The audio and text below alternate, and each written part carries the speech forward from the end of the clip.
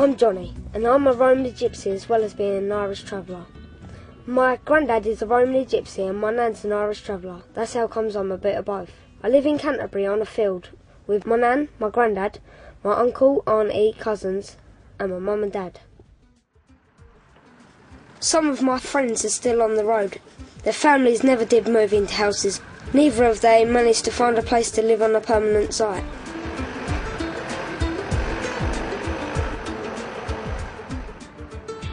They were stopping on an old industrial estate but have just been evicted. They found a new place to stop on an old bit of disused road.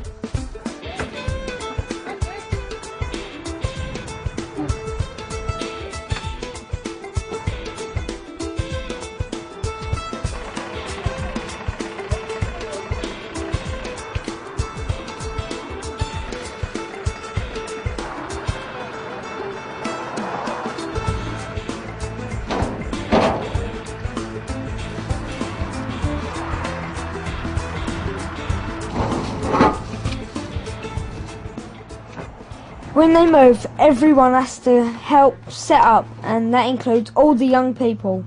There's a lot to do. Put all the steps down, all the jacks, all the gas bottles, generators, it's hard work. For water we've got to go to the garages, but we've got to pay for it, the water. Like a churn of water, that's £1 saying. 4 o'clock then, at Christmas morning, we got up, opened the presents, got dressed, grabbed the bed, then we had to move, and then we met all up each other all here, and we've been here ever since.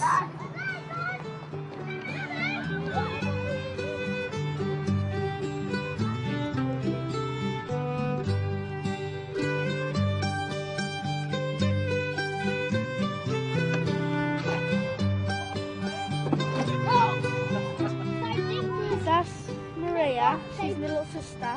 She's Pebbles. And she's my sister too, she's Lorna. And Pebbles. I'm Fred. And that's my little cousin there, Freddie Lee. And there's Michael. The big cat one.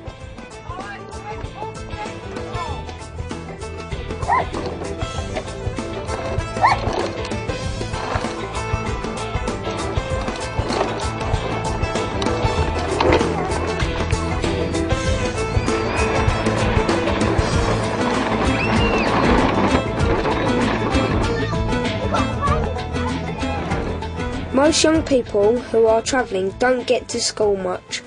No sooner are they settled into one school, they have to move on. They're never in one place long enough to get a regular education. And this year I'll be 12 years old, and I'm thinking I can't even read or write yet. And this year I'll be 11, and I've only spent 1 day in school. Stop. Yeah, this is the first time we've stopped anywhere long. When we settled and we're going to school. So you don't know how long we're going to have in this school? The first time was in the dash straight for 4 months. 4 months, and you weren't even there. I know. Yeah. Well, I've been gone for 2 weeks now. It was good, meeting loads of new friends. We done English, maths, science. I got in a week. Yeah, you got in a week. And then we went and played outside, and then we went in a group, and then we read to the teachers, and then we was reading to each other. And we just got back, so we have a go footy.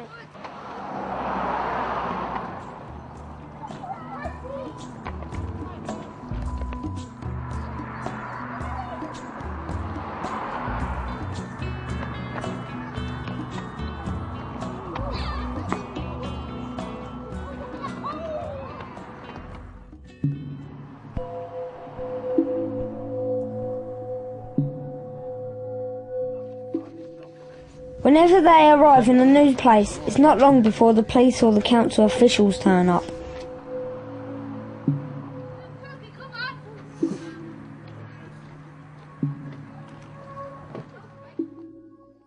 Kicked off. No, we got kicked off, and they let the rest of them stay over there. Got moved the weekend. Went to court. Council. Chucked us off. He wouldn't let us stay. He won't let us stay nowhere. He hates us, he said.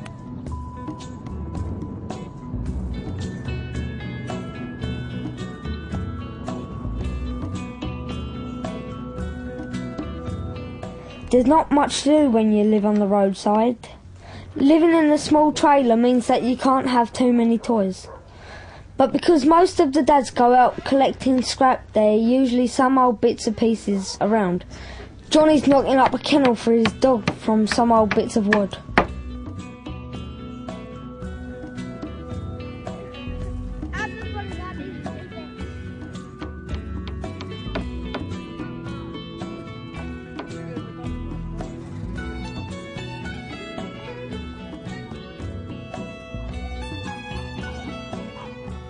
More fortunate are my friends who've got somewhere permanent to live, on the local council site, but even so it's still far from perfect.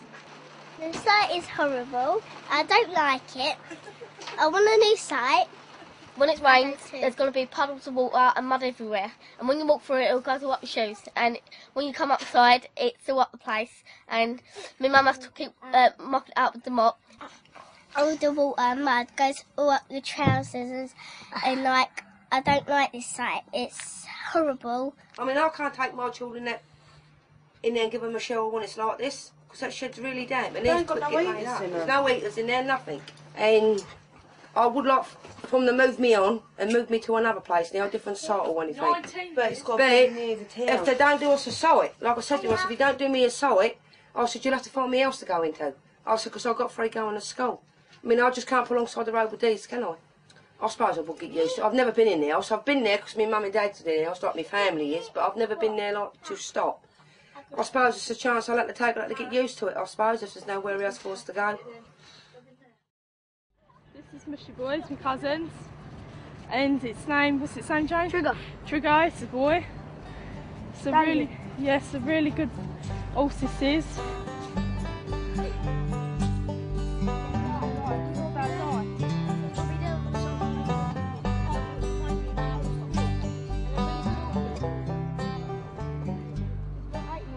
But when the sun shines, it's better. There's a field for horses and the site's a place where travellers can stay together.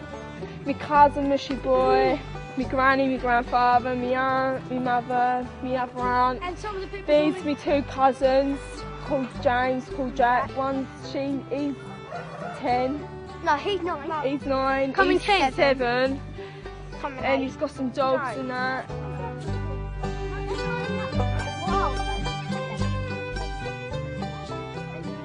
My cousin, he had like loads of puppies. He's got 3. He's got like a black one, this one, and like another brown one. He's made a lot of money for them.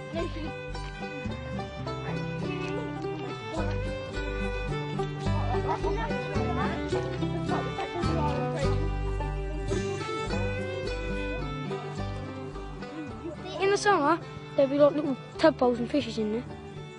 And out there, my father gets the cut. Some people swim in here.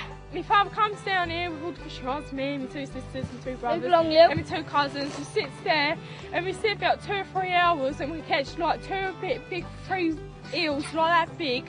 We take them home, we make our own jelly, and then the next day we'll have like some jelly eels in it. It is good.